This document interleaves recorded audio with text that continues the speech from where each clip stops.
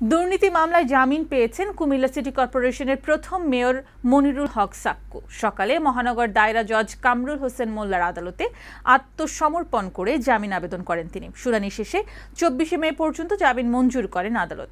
জ্ঞাত আয় বহির্ভূত অবৈধ সম্পদ অর্জন ও সম্পদের তথ্য গোপনের অভিযোগে 2008 সালে রাজধানীর রমনা থানায় সাক্কুর বিরুদ্ধে মামলা দায়ের করে দুদক। ওই মামলায় গত 18 এপ্রিল তার বিরুদ্ধে গ্রেফতারি পরোয়ানা জারি করেন আদালত।